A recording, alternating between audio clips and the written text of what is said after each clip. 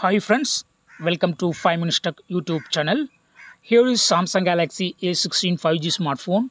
In this video, you will learn how to set dual WhatsApp in Samsung Galaxy A16 5G. First of all, in your phone, go to the settings. Go to settings. Then go to advanced features, and here you will find dual messenger. Just click on it, and here you will find WhatsApp icon. If you have installed WhatsApp in your phone, then only it will be showing here. Suppose if you don't install WhatsApp at first time, it will not be showing here, and first you have to go to the Google Play Store and install WhatsApp, then only it will be showing here.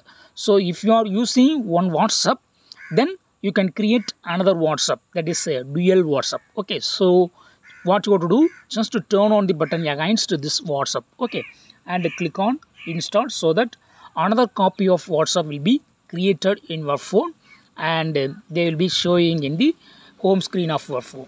Go to the home screen and see here, this is the another copy of the WhatsApp, that is duplicate WhatsApp. Okay, so original one will be first available in your phone.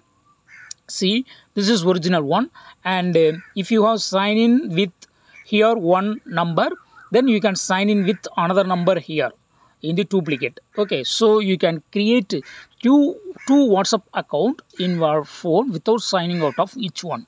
In this way, you can easily create dual WhatsApp in your phone Samsung Galaxy A16. That's all friends. Thanks for watching. Bye.